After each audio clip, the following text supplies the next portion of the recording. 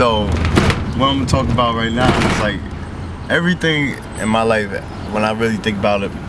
boils down to two things: family and friends. Like every time some dumb shit happened, or someone said some negative stuff, or I went down the wrong path, or I got bad advice from someone, it was usually either family or friends. So you gotta be real careful when you're dealing with family and friends